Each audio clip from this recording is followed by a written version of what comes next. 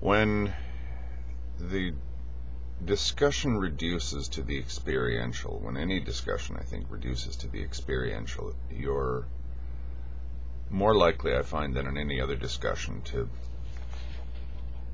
get derailed, I guess, or the discussion is more likely to get derailed,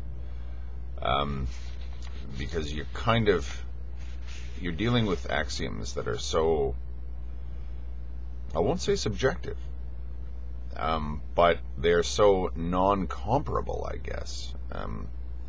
Inmendham said that we can't, in his previous video, that we can't compare perspectives of pain, which is, I think, a reasonable thing to say. Or if we can compare perspectives of pain, we have no way of sort of evaluating them vis-a-vis severity and stuff like that. It doesn't work like that. It doesn't seem to work like that. The experiential is by nature experiential. It's qualia. It's something that you can't dispute it. As I say, I take drugs and hallucinate, and okay, I didn't see anything that was really there, but I had the experience, and nobody can tell me I didn't, because I did. I don't think people fully understand what illusions are in that sense, because illusions can leave their marks on your character, and powerful marks. Like if I was somehow to put somebody into artificial intelligence, or sorry, not artificial intelligence, put somebody into virtual reality where their nervous system and their sensory apparatus is set up to completely and exactly replicate the experience of being in a torture chamber for a week, and it never happened to them, of course, and then I take all the apparatus off them, all the virtual reality stuff off them, and then say, okay, don't worry, that didn't happen to that torture victim. Well, that has still left marks on that person. That's my view of karma. The effects of what you experience are real, whether or not the experience itself is real. The experience is real as well. But we can't compare experiences. We're inside the car now. We're not looking out at the car from a second-person perspective. You get nasty derailments there, and you get nasty situations in which people are having the most basic fundamental axioms, their most basic fundamental axioms questioned. And I find what you're doing ultimately when that happens, I know where this is going to go, and I apologize in advance, and I hope that people will give me the benefit of the doubt. But what I say is, what I'll say is, and I'll just blurt it out there, when your most precious axioms are being questioned, people get scared. Okay, their universe is evaporating before their very eyes, and this happens actually, as I say, on both sides of this equation, if we're going to crudely use terms like life denial and life affirmation. People are horrified by pure life affirmation. They're horrified by embracing everything.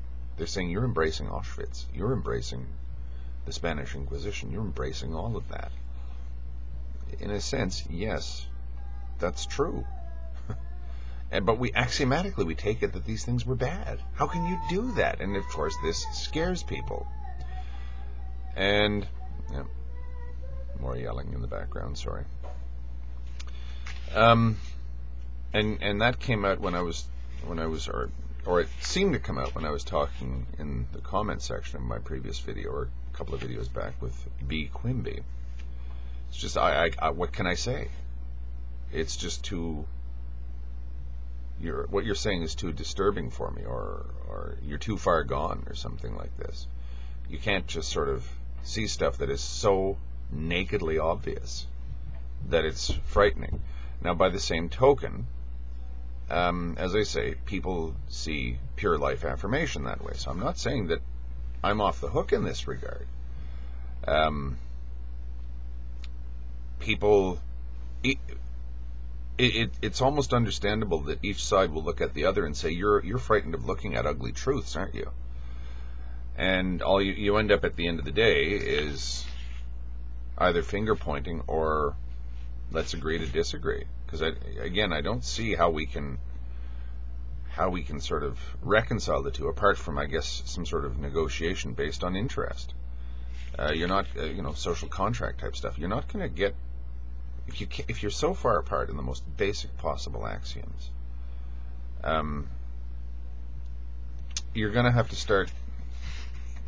You're going to have to either, you're going to have to be a very resilient person, which both me and Inmendham are, I think, and determined and dogged, or you're going to have to just sort of write the other person off as a heretic or just beyond hope or, lost to the world. And then again, in this discussion, you see both sides doing that. There's elements of that. I'm as likely to do that as anybody else, but I'm attempting not to do that. Not an easy thing to do, by the way.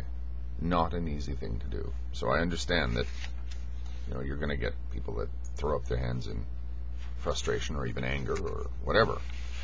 I understand why people like B. Quimby get sort of bewildered by the arguments that I'm making. And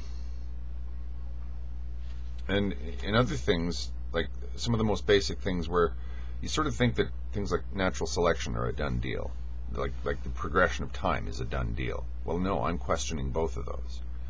I'm not sure that I agree with the common view of natural selection. I'm not sure that I agree with the common view of the progression of time. I'm not sure I agree with the common perception of the ultimate nature of death and the ultimate nature of consciousness. I'm not sure I agree with that. And it just gets frustrating because people start to sort of, every last, like you try and get a place to stand. Archimedes, when he said, give me a place to stand and I'll move the universe, that works philosophically as well. People are just trying to get some basic things to agree upon, and I am refusing to do that. This is going to irritate people, or it's going to scare people, or it's going to frustrate people, or it's going to get people to just otherize you. That's going to happen. Okay, what can you do? Well, really, I have to say, what have I got invested in this? Is it that I want people to like and understand me, or that I want to actually own my own existence and my own mind? Nietzsche had that famous quote about nothing is more important than owning yourself. If you decide to separate yourself from the herd, you'll be frightened a lot of the time, and you'll be alone and despised and everything, but nothing is more important than separating yourself. Nothing is more important than owning yourself. And it's true, the eccentric will suffer for it. An eccentric is, I would just contrast that to the concentric, the person who looks towards the center of the group, whereas the eccentric is the person who's at the margins of the center, the margin who's away from the center of things, away from the heart of civilization or the heart of society. That person will be alone, will pay a heavy price. I remember a video made quite a while back by a fellow by the name of Mike Bowl, where he just came out and said, look, if you don't like antinatalism, unsubscribe me right now. And to anyone who's going to come out and start discussing antinatalism on YouTube, you better understand, you're going to lose friends, people are going to unsubscribe you, people are going to spit on you. Okay, that's just how it is. I can appreciate that. Now, thing is, most of the people who actually are willing to entertain this debate, I think, are strong enough in a certain sense. Like, a lot of people question our sanity. A lot of people question the sanity of somebody who's into Tantra, or somebody will question the sanity of somebody who's an ethicist or something like this. And you're going to have your sanity questioned, whereas I'm not even sure that I agree with the fundamental or the generally agreed upon definition of sanity. And speaking of that, Inmendham raised an interesting point where he says, we can't make a real good, or we can't, Benatar's saying that we can't make a real good, and the only thing is an absence of bad, or whatever. And I would, it's just simple argument from ignorance. I've never perceived it, and this would explain a lot of the bewilderment that both sides feel. I've never actually felt what it feels like to be so to have the opinion where you see the view and you see the universe in such a way as to make life not worth living. I'm not saying anyone is making this argument, but it does seem to hover around the margins of a lot of life-denying philosophy. Again, life-denying. Now that's an argument from ignorance. But again, how do you defeat an argument? How do you refute an argument from ignorance? Somebody says, "Well, show me then. Show me something that's as good on the plus side as having, being strapped to a torture table, being horribly tortured."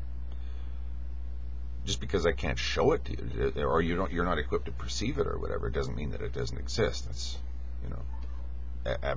evidence of absence, argument from ignorance, that kind of thing. But by the same token, this just seems so abundantly obvious to the person that you're talking to that they have no means of, even if they want to understand what you're saying, they have no means of understanding you.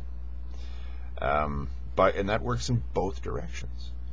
As I say, Tantra is all about ecstasy. Have you ever looked into what they say you got to do to find ecstasy? Try and explain that to somebody who isn't 100% receptive to it or hasn't studied it.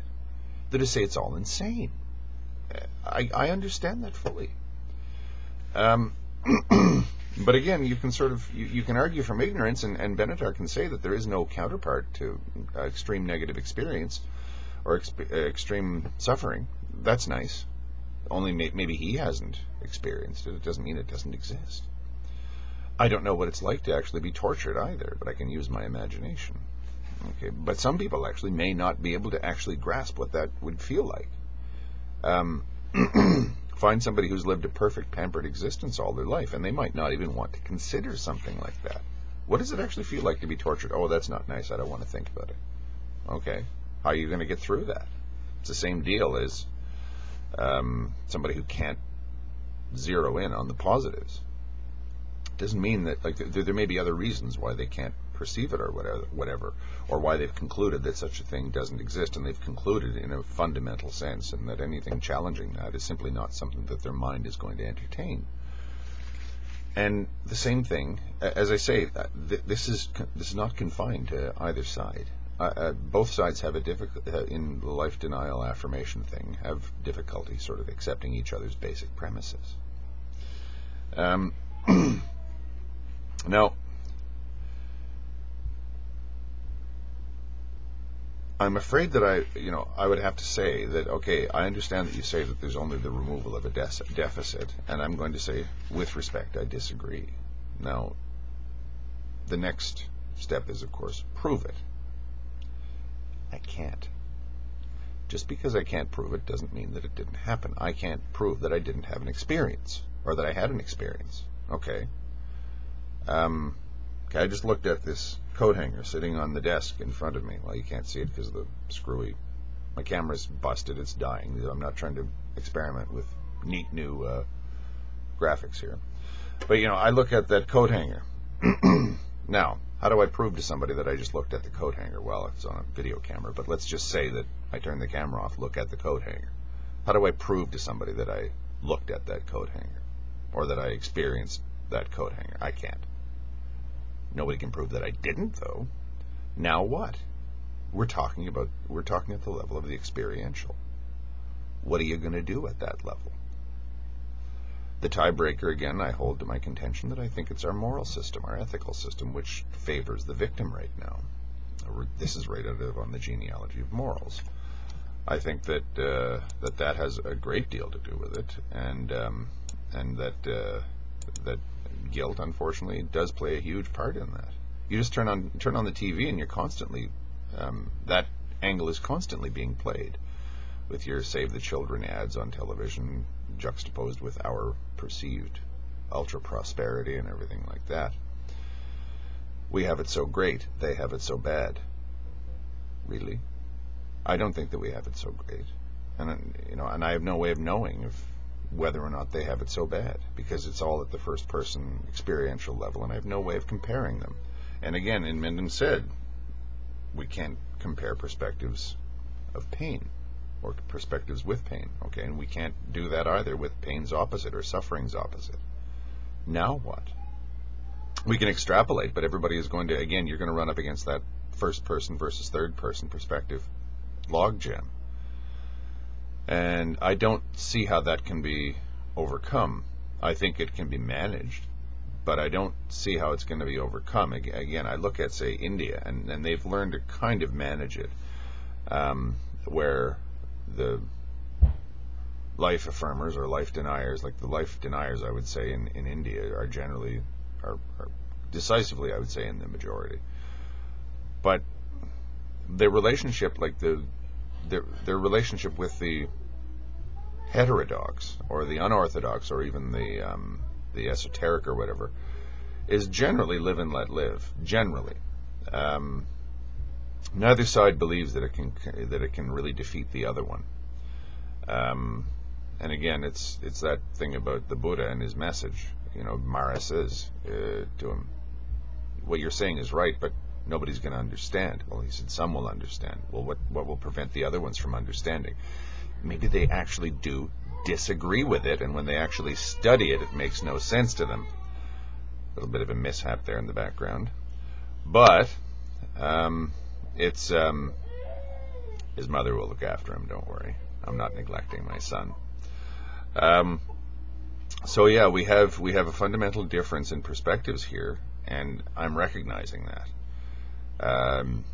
So you have to sort of, I think, but this is difficult, though, of course, because some people are going to say that, well, what you're doing is horrible and damaging, and the other side is going to just mirror the same objection right back to you.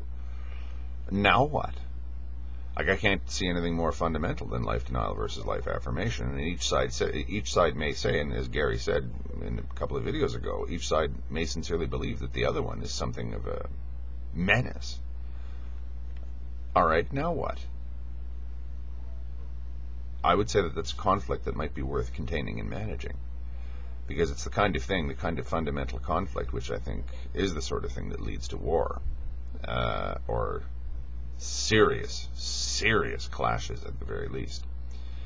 That's when you sort of start coming up with ideas of good and evil, or stuff that is just simply anathematized, simply bad. And that's the kind of thing that I think is, likely to screw things up for us as a species. I think far more than either denial or affirmation of existence is conflict of that fundamental nature that can't be managed and thus contained. But I think that conflict can be resolved simply by meeting each other's objections, and nothing does that better than dialogue. Not necessarily debate, but dialogue.